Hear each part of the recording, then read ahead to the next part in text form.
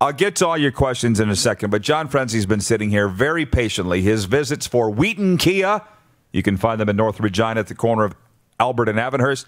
Frenzy, where do you want to start on the CFL stuff this week? Well, what we thought of Randy Ambrosie's speech, what he laid out there, and people asked me what I thought of it, and I said, well, I didn't think there was much difference from the first one, from last year. He says we're going to go all out, we're working hard, we're trying hard. He did say at the end of the speech, so we're going to have schedule out pretty soon after we get everything settled. And that left me cold. Does that mean there's a schedule going to come out? If a schedule's coming out, it must mean that he's got a go-ahead from all 9 teams, right? Well, of course. But I just felt, really, I wasn't that confident. Again, I'm quite honest with you. I was quite frightened at what he's saying. I mean, they got to make it this year. We've talked about this before, right? They got to make it this year. They're the only football league of any prominence this year that didn't make it some kind of season during this bad fall season. A lot of conferences quit at the beginning of the season, weren't playing. Then during the season, there was so much pressure on, like the Big Ten, to play. They made a little schedule up and improvised and did it. They went out and did it. Now here, we didn't. So we were the only league of any major nation, concept that wasn't playing football last year. And we can't let that happen again this year. Have 2 years in a row. Otherwise, the league is gone, I feel. Yeah, that's a pretty good little monologue right there. That's like a Lynch's last word. What do you think of it?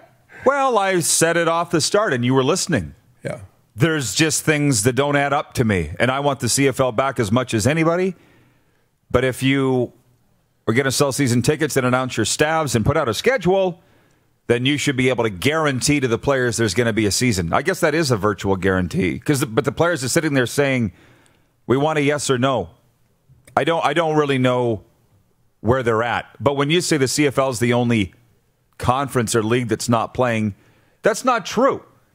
Because Canadian University football is not playing. Canadian junior football is not playing. No organized football is playing in Canada. So I think, John, It's a bigger picture than just the CFL. Canadians need to realize how important the Canadian Football League is. And furthermore, I'm checking my social media here this morning, and if you go through my Twitter, which you won't because you're not on Twitter, but people are saying football's not that important. We're heading to more lockdowns. People are losing their businesses. Like, 2 things. People need to fight for the CFL like it's dying, and nobody really seems to be. That's right. Very well put. That's absolutely right. Nobody seems to be dying. There should be somebody dying in each province, in each city, where there's a team. The CFL. For the team. Just to clarify. Yes. And there isn't. I'm sure there isn't. I'd like to see a little more. I'd like to see a little more urgency. Yeah, a lot more urgency. I'd see a lot more. And I don't know what he meant by that. He's going to let this schedule out. You said to me that there was supposed to be a schedule out today. That's the word. And he said, but if we got the go-ahead, when I get the go-ahead, that was his way out. And we thought, he hasn't got the go-ahead yet. In other words, it hasn't been confirmed with all the teams. It left me cold. Just left me cold. And Randy really sort of leaves me cold. That's not fair to him. He's trying hard. He's a good guy, but doesn't have the ability to get the answers. Is that right? Am I being cruel? No, you're being fair. You're being real. Yeah. But what answers do you want? I want to know if the teams are all set to go, and then we can get the schedule out, and we can have a signing. I think most teams have several players from last year, believe it or not, still wanting to play with them. That's the impression I get. But another year of no football, they've got to go out and get a job. Got to go find a place to get a job and get a living. Feed some mouths.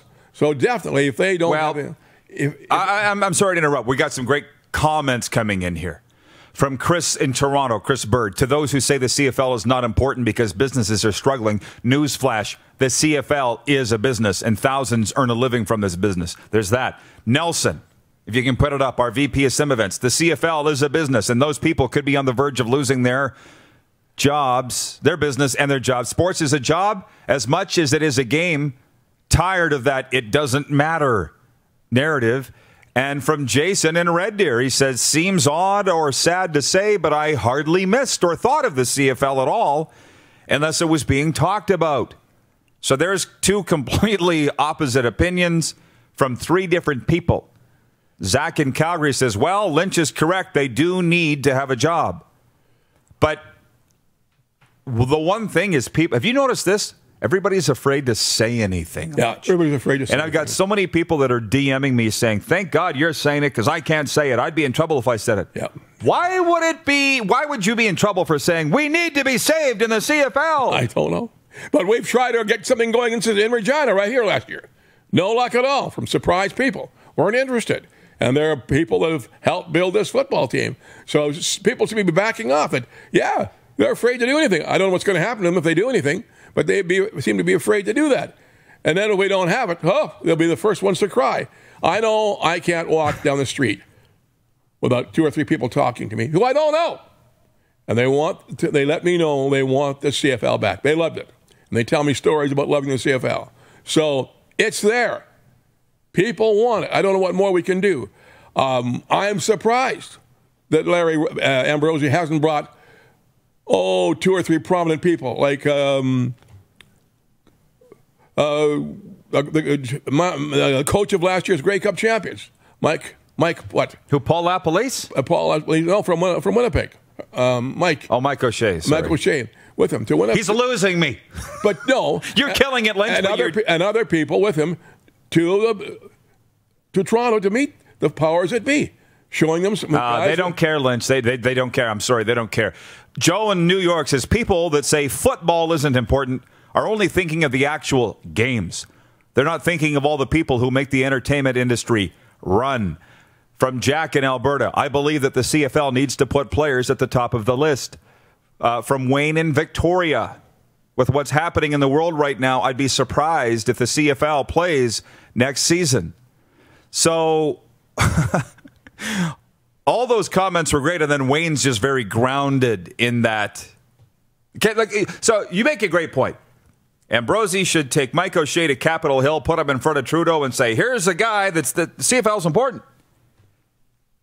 I'm talking to officials, Lynch, from every league, general managers in a lot of cases, that are saying we're not being treated that we're that important. They're not complaining, but they're saying the government's telling us we're not a priority. I've got it from league presidents. I've got it from general managers. And who the hell am I to argue with what the government's stance is when we're talking about health, although I don't necessarily think it's about health anymore. I think it's about politics, money, and fear. I think, as I said to you before, 2 months ago, the premiers of each province should go down in a group to see the minister in charge of sports in Ottawa, just to tell them how important it is to that province, to each province. But nobody's taken me up on that. So I guess. Right. Oh, I know. I'm just saying who is fighting for the CFL right now. That's all. You're watching Rod Pedersen On Demand. For more of The Rod Pedersen Show, visit rodpedersen.com or follow Rod Pedersen on social media.